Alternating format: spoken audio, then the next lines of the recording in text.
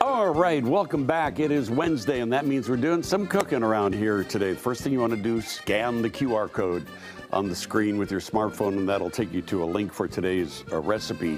Today marks the ending of the Islamic holy month of Ramadan. Today is called Eid. So happy Eid to all those celebrating. For that, I thought I would do some Middle Eastern favorites today, and I'm going to start off with homemade hummus.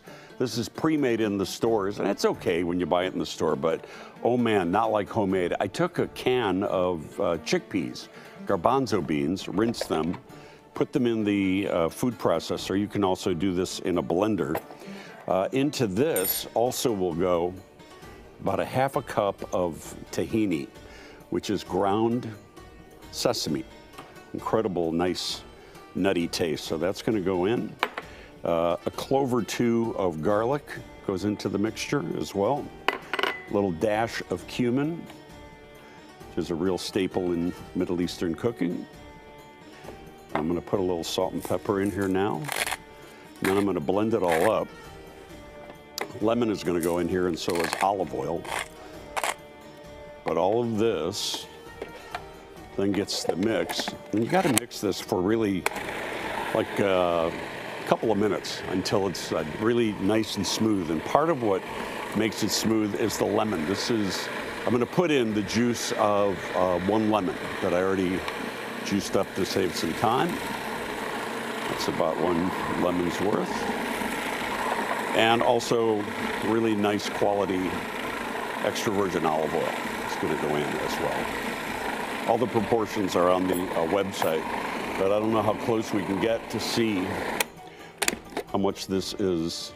Now this could actually use a little more oil. It's a little bit thick. And you know what else loosens it up a little bit and is really good? If you take a couple of ice cubes, just a couple of ice cubes. You could do water, but the crystals of the ice cube really break it up and makes a nice, creamy, wonderful hummus. When it's done, you present it on a plate with some olive oil, with some parsley for garnish, a little paprika. You can serve it with pita bread or your favorite vegetables. So here is your homemade hummus. We'll finish that up in just a minute. Next up, I'm going to do a traditional Tabouli salad, very, very traditional. And it's a salad which is no lettuce. There are tomatoes. This is about 4 Roma tomatoes that go in. There is cucumber. There is fresh mint. This is one of the magic ingredients here that really sets this whole taste apart. And then the main ingredient in this is finely diced parsley. Oh man, this already smells amazing. So just the way it is right now would be amazing, but here's what really makes a Tabouli salad. I took some bulgur, which you can find in any store, soaked it. This is a grain, and this gives the salad a little bit of texture. And just mix all of this up really well. This is about the consistency that it should be. This gets the olive oil treatment. Nice olive oil, a little bit of salt and pepper in there. I don't break the salt grinder. And here is what really makes this more lemon juice. No vinegar, no fats. No, nothing, but this is just freshly squeezed lemon juice. Give it a nice mix. It's gonna get some green onions on top of it, just for a topping.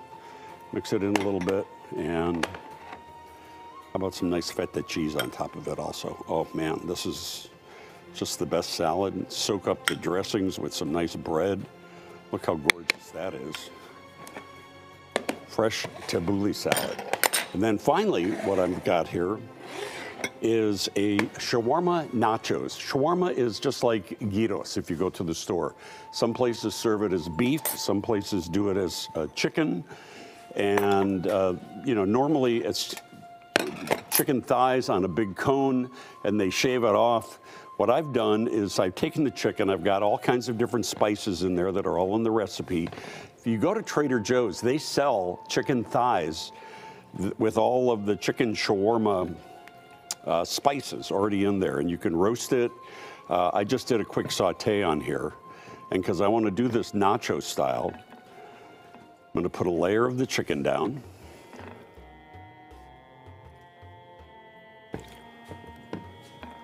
I'm going to take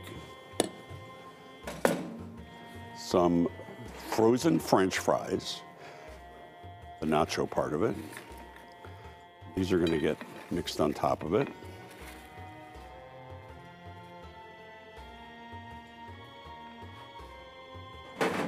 Take the rest of the chicken and put that on top of the French fries. You know, you can do this with roasted potatoes if you want to be fancy. And then, you know, you can, if you want, you can serve this with pita chips, but you really don't have to because the potatoes are already in there. It's still a little too hot to hold this, but put the rest of the potatoes on top of it.